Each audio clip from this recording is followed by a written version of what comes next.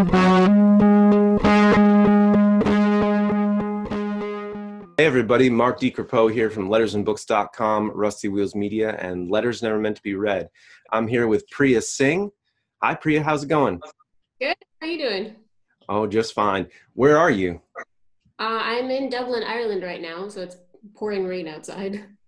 What are you doing there? So I'm actually studying. I'm getting my master's in creative writing at Trinity College. It's been kind of a dream. So yeah, I'm enjoying that. And it's my first semester. It's almost over. So yeah. So you're an aspiring world traveler, and Right. where are you going back to? So at the moment, I'm actually going back to Germany, and I'll be there for the rest of the year, and then I'll be back again in Dublin next fall to finish out my degree. I love it. For me, it's been really amazing because I didn't go to school for my undergrad for writing. I studied film, and so for me, it was really great to have a lot of practical knowledge.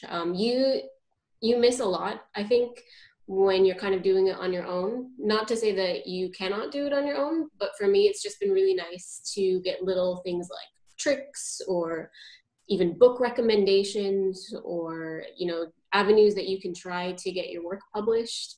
And just the atmosphere too. It's great to be with other writers. That's awesome. And you also speak, you're a polyglot. What Yes. languages do you speak?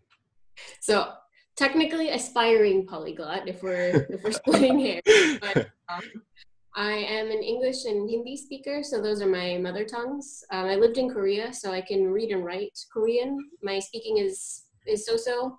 I speak conversational German, and my next goal is probably Russian. Originally from California, from the Bay Area, and you wouldn't believe how many Bay Areaites I've met since I've gotten here. It's amazing. Apparently, we all like to travel too. So, So your letter and Letters Never Meant to Be Read, Volume 3, is Dear Fountain Hopper. How did you hear about the letter writing contest? Because you were one of the contest entries. It was our yeah. first ever, so you're a pioneer. Okay. How did you hear about it? Actually, I was just looking for places to submit my work, and so I did the old Google trick. And lucky you, yours was one of the first ones that came up, and I thought it's just kind of a fun concept. So yeah, I went for it, and I was not expecting anything, to be honest, but and lo and behold, I got in. And let me ask you about the fountain hopper. Did that really happen? Yeah, so I live in a city. In Germany, I live in Dresden, and I don't know what it is about cities. I don't know if you have this experience too, but for some reason, people just love fountains, and especially in the summertime, people just kind of gravitate to the fountain. So there's one pretty close to where we live, and it says that you're not supposed to go in there because the water is recycled. So really anything that gets sucked up in there is just going to come back out. So cigarette butts, vomit, what have you. Gross. Yeah. But then you go by and there's people picnicking there and there's young children there, and it's really strange. So it's not maybe one particular person, it's about two or three different people that are kind of squished into one. So, the big reveal. Can you go ahead and read Dear Fountain Hopper for us? Sure. I don't really have much of a narrative voice, just to warn you, but Your voice is fine. Okay. Dear Fountain Hopper, I was walking by the fountain on Main Street yesterday at 14 o'clock when I saw you. That's 2 o'clock. You know the fountain. It's flat like a chessboard in the ground. You were as tall as a tree, smooth skin over muscled shoulders. You wore nothing but tatty striped shorts and a smile. On your head was the most glorious mop of golden curls ever to grace a man's head. As I walked by, struggling with 2 bags of vegetables, eggs, and rice, I saw you amongst the spurts of water, climbing higher with each graceful spit.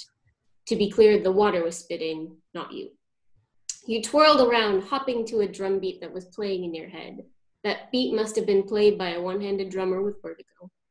At first, I wanted to smile. There was pure joy in your face, even as your bare feet landed on old cigarette butts, soggy nuggets of burned tobacco sticking to your soles.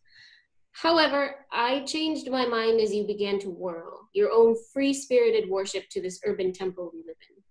As you spun top-like, wobbly and out of control, the water flicked in beads from the tips of your curls and created a rather impressive spray.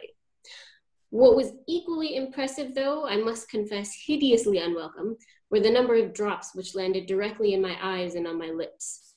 Are you aware that the water used in the fountain is in fact recycled via the drain that borders it? Do you ever sit and watch the number of dogs, children, bicycles, and drunk people that weave their way through that fountain, usually leaving bits of themselves along the way?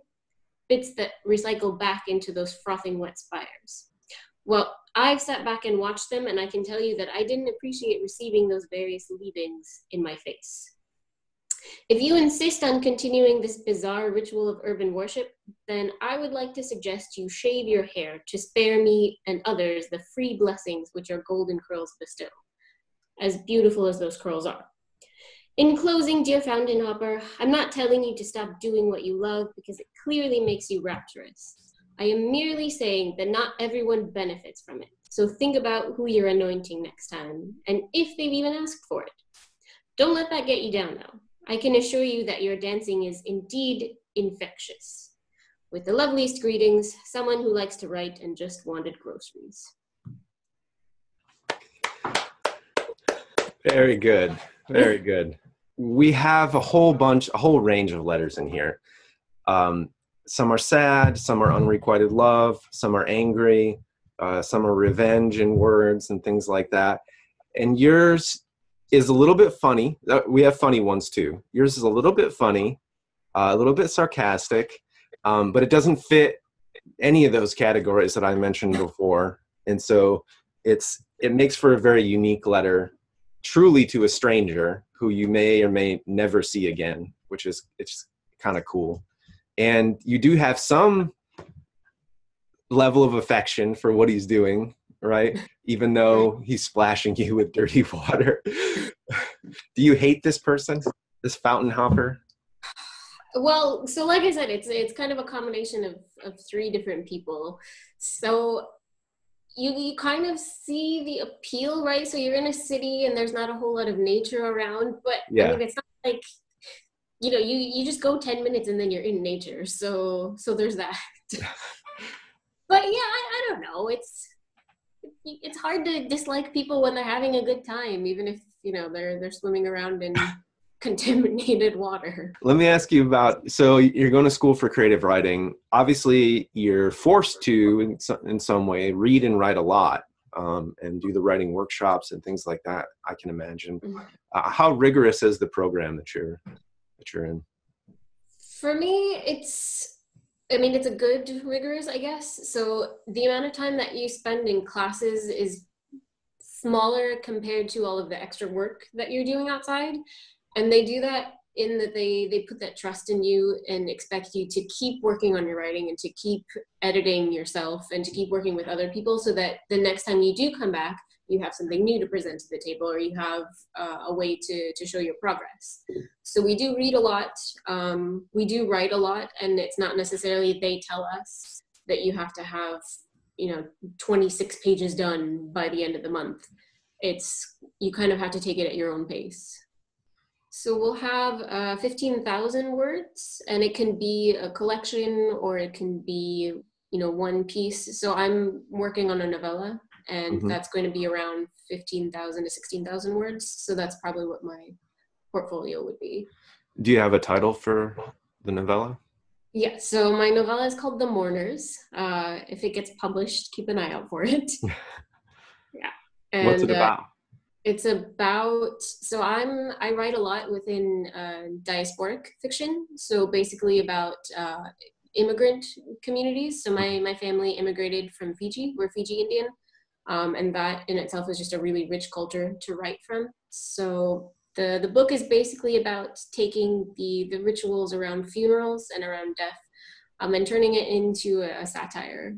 So it's kind of like what you said about the letter. It's a little bit sarcastic. It's a little bit funny. It's a little bit affectionate, because that's pretty much how I write. And that's kind of how I am as a human being. So That's good. I mean, I really appreciate your style. I like dry humor anyway, and it has a quality of like telling it like it is, because you don't necessarily pull any punches with your letter on the Fountain Hopper, but you do show affection, which can be taken any number of ways, right?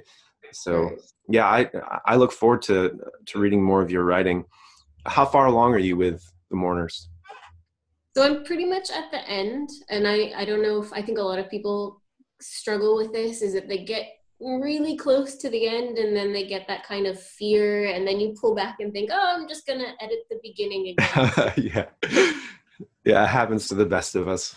Yeah, or you know, the best of the worst, all of us. So yeah, it's almost at the end, but because I'm restructuring now, the ending has changed a bit, so now I have an excuse not to finish it yet. And do you know how it's going to end? I thought I did, and now I don't know. It could be a lot of things. It could be really dramatic. You know, people could be poisoned, or, you know, somebody could just decide that they want to take up underwater photography. So there's a whole world of possibilities. This could end. That's funny. Do you think you'll write any more letters? Volume 4 is around the corner. I'm sure we're going to have another contest in January or February. Yeah, no, for sure. I really like it. It's actually, I think it's a great way of just getting kind of like short pieces out of you. And it's just a really unique medium. So I'll definitely be working on a couple of letters. So keep an eye out for that. I will.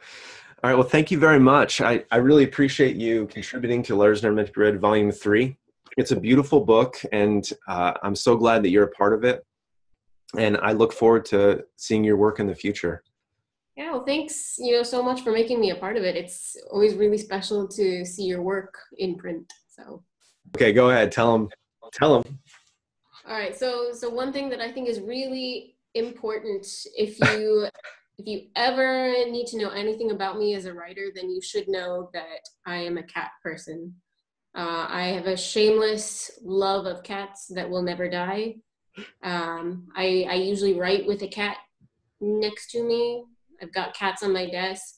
I've got cats on my sweaters. I've got cat hair on all of my clothes.